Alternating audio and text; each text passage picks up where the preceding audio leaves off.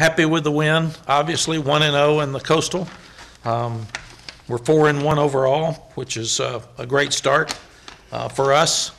Defensively, we saw a game where we've been seeing quarters, and they put a whole game together and held Virginia Tech to 99 yards rushing, under 100, forced a turnover with an interception for Ced Gray that led to points. And really played great defense throughout the night, and really, really proud of them. That's what I've been seeing in practice. I think the difference was when we got ahead, they kept playing. We had more maturity. I just told them 21-3, here's where we've screwed up. And it's where we can't handle ourselves. And tonight they did, and the same thing in the second half. I thought they kept playing throughout. But we tackled better, we played the deep ball better. We had a couple other opportunities for interceptions that we missed.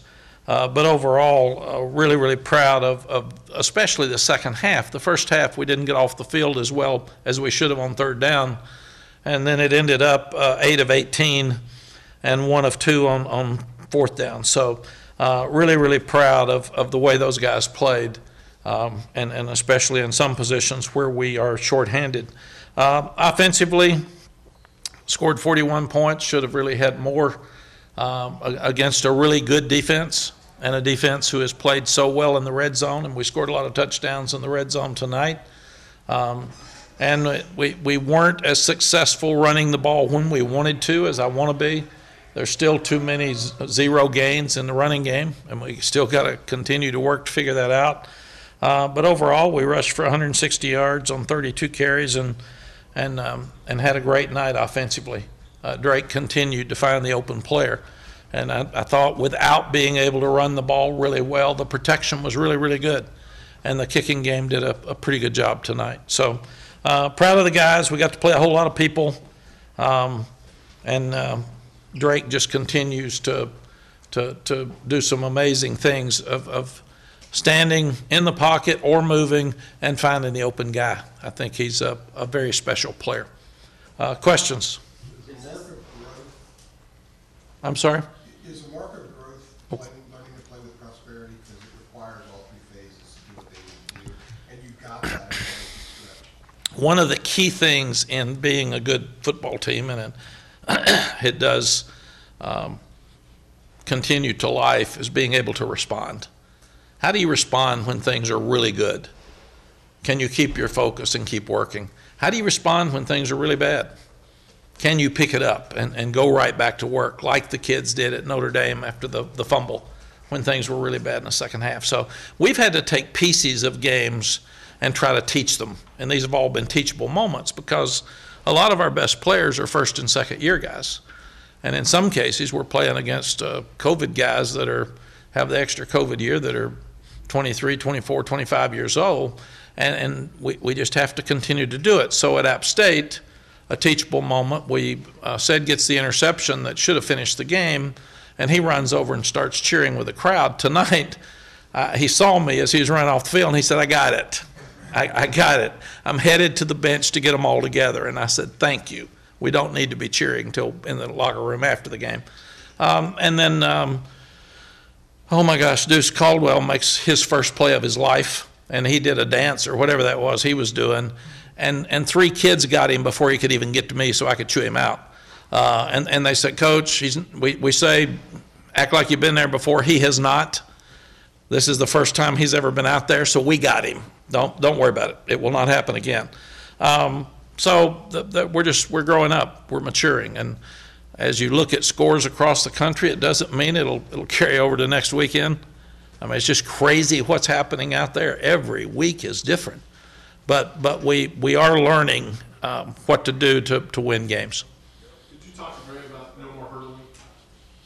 Yes. When I could see that it wasn't his head, thank goodness, and it wasn't his neck. It was his, they knocked the breath out of him. And he said, Coach, I was trying to score. So that's just Drake. We're going to have to live with some of that. But I did think he slid better. He got out of bounds a little bit better. But that one we didn't need to do. And that was, I think, the only time we didn't score in the red zone because we ended up kicking a field goal. Sorry about that, That's okay. Bryson Nesbitt seemed like he was everywhere tonight. Even when he wasn't making catches, he was part of the play. Can you talk about his performance? What has he been working on that's led to his great performance tonight? Yeah, we forget Bryson didn't play much last year. He caught some balls but didn't play a lot, so he gets better every week. And he's so fast, and he's 6'5", 230 or something, and he can find seams. You know, his dad was an NFL player.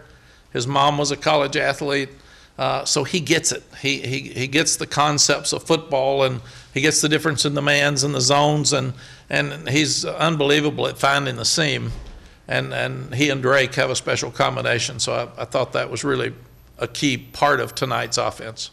Mac, what do you feel like was the key defensively, only giving up 2 plays, one run of over 10 and one pass of over 15, just keeping those plays in check? CL, I thought the biggest thing was just we've played where 9 people were playing together and somebody'd mess it up. And we'd sit there and say, this is so close, but we just messed it up, and it might be part of the call or it might be too wide. You can stay in, Noah. You don't have to leave. I can brag on you. Just come. All right, he'd go over to this side. But that was the biggest thing, I think. That's what frustrated us so much. And the kids, and that's why Coach Chiswick has done an unbelievable job on Sunday with Accountable Sunday, taking these plays and saying, guys, 9 guys did it perfectly. And here's a guy that didn't fit. The safety was too wide, and it squirts for a 20-yard run, or the corner left his guy, and the kids have been listening. Instead of getting frustrated, they have really been listening to the coaches, and they wanted so badly to get it fixed. And then the other thing that happens to you, if you're not careful, I'm probably too hard on our coaches, and I got that.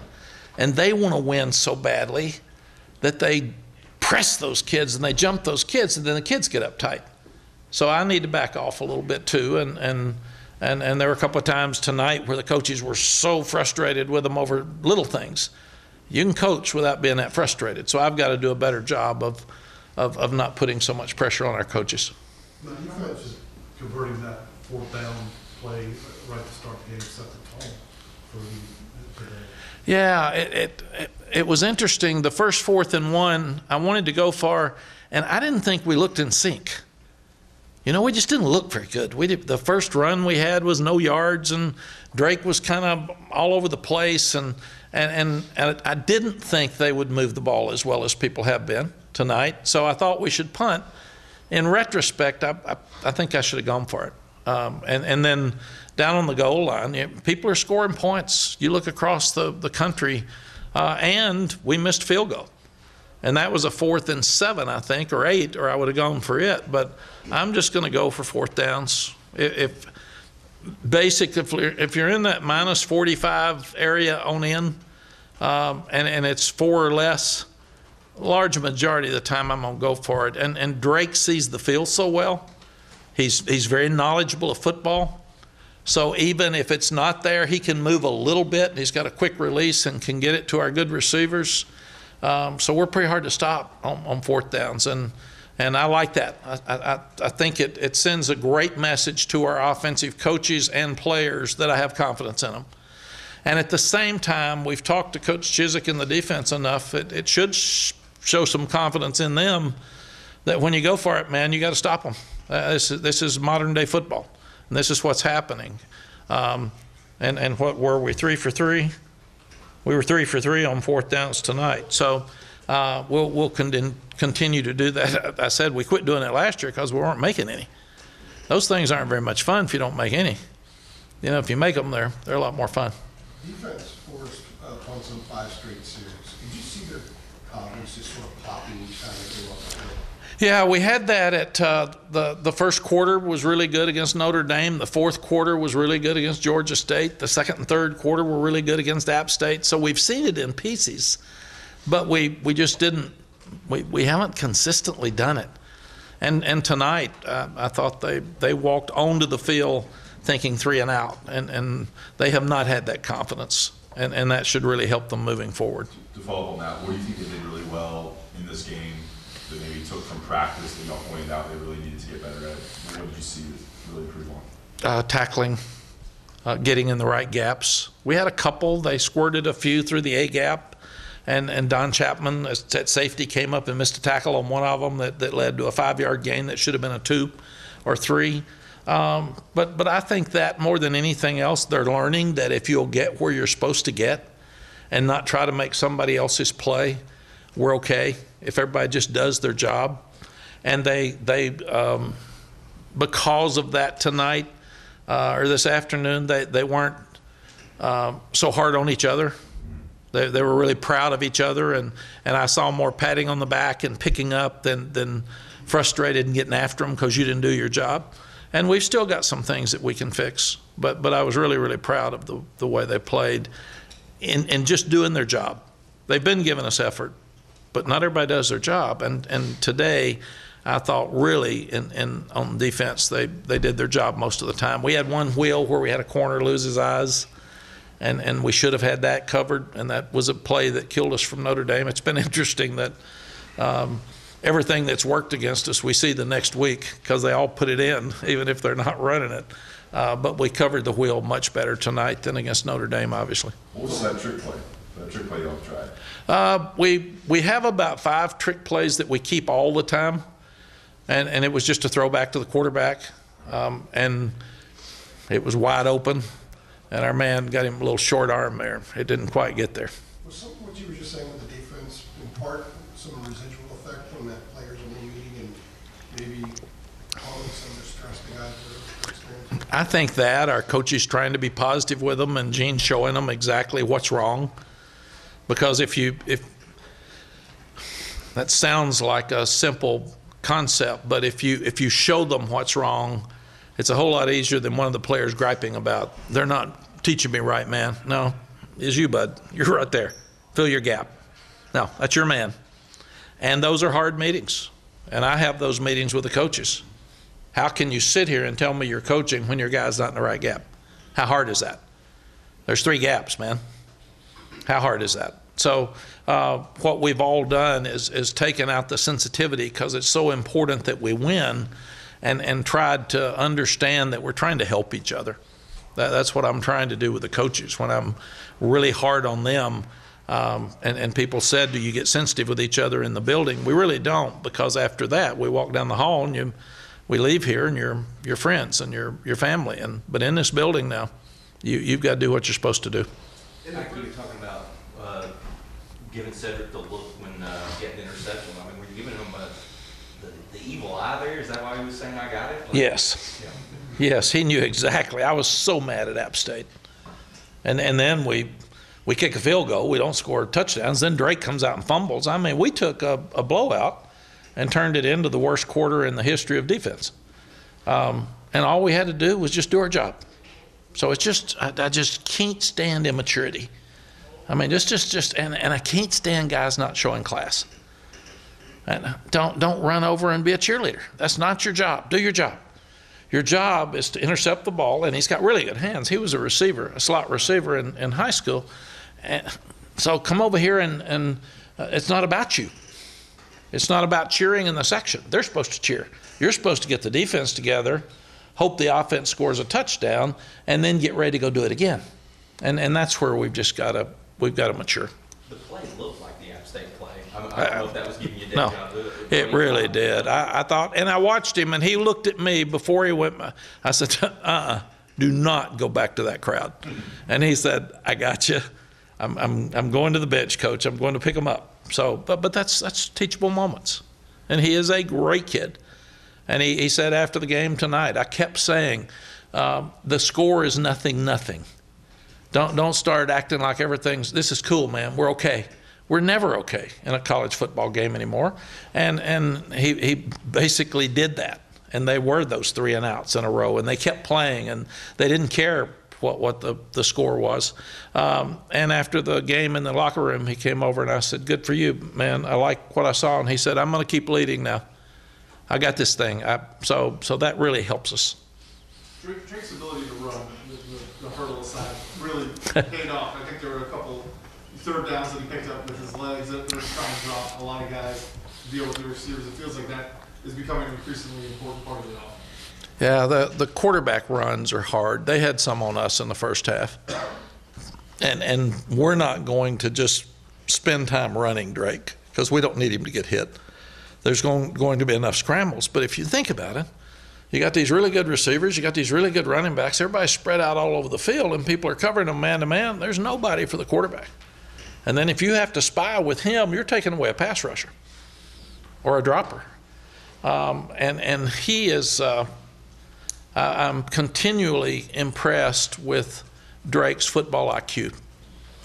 He has a great grasp of when to leave the pocket, how many he has to get, getting that now and getting down.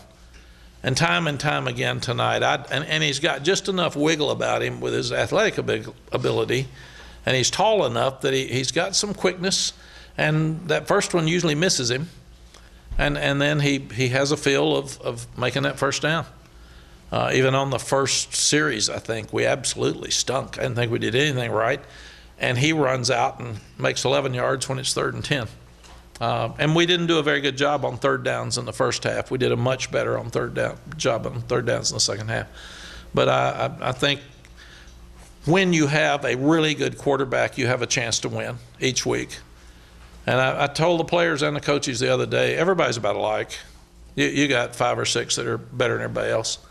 All the rest of us, the games can come down to a play.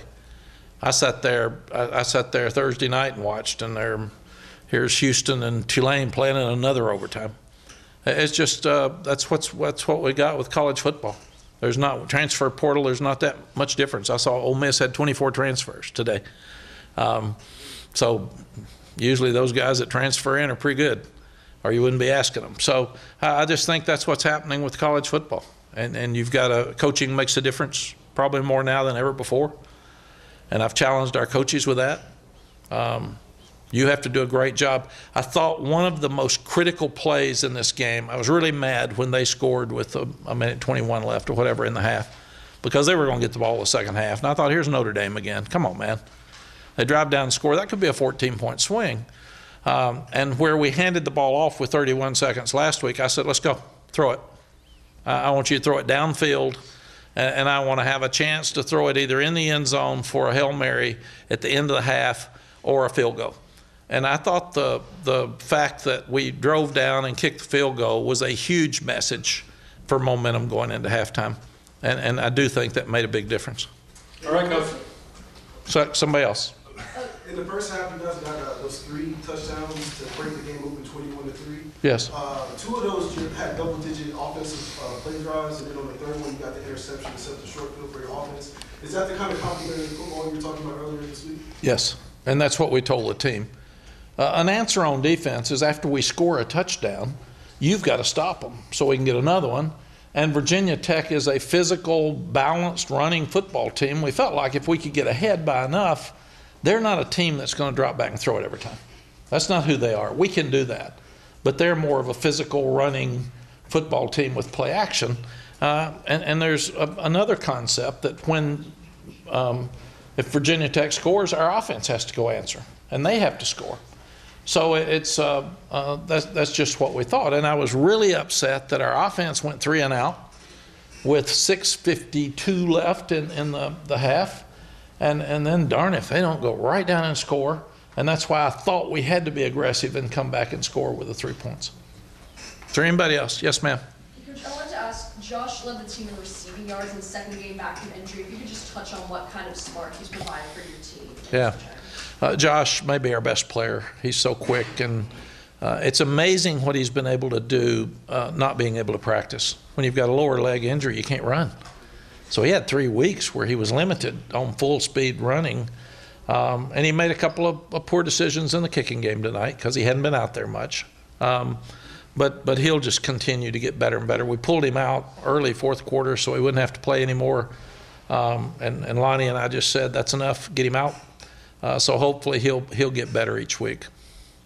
Awesome. And then just a really quick follow-up to that. Can you just talk about how important the duo of Downs and here's Josh right here. I didn't even see his in here. So yeah, how important the duo of him and Green were in that first half? They combined for 107 receiving yards. They're 2 of the best receivers in the country, and they are so good when they're out there that it makes a huge difference. And if people continue to try to stop the running game, they're open.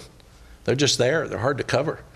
And that's why you can make a decision to start throwing the ball with whatever it was, 57 seconds. What was left in the half? 28 seconds. That's why you can actually do that. And I said, don't be stupid, Drake. Don't throw it to them. But let's get something far enough down the field so we can have a chance to throw it in the end zone. And I think that was a huge difference in the ballgame. But if you think, and the last thing is, for corners, how can you back up and cover Josh and Antoine Green? And that's what they have to do. And I'll brag on Noah. He's been a great leader, and I'll brag on Kamari. He's done such an amazing job at tight end. Those guys made a difference tonight. We needed Kamari's catch down the seam that made a huge difference. And Noah has done an amazing job coming from another program and being such a leader. He's pushed these guys, and he's pushed them hard, and he's pushed himself. And you can tell them, no, I thought tonight really the biggest difference was everybody did their job. And that was where we'd been inconsistent. But I thought that's the difference. They've been trying hard. They've been wanting to do well. But it was just better tonight that everybody had confidence. And when you do what you're supposed to do, it shows you don't have to try to do too much. And when you're struggling, and now with social media and fans and you guys, everybody talking about how bad they are, they have to listen to that stuff every day. So sometimes you do too much. And that's where just walked into. Said and Noah have been unbelievable leaders on that defense to help us get where we were tonight. Okay? All right. All right. Thanks, Matt. Thanks, Coach.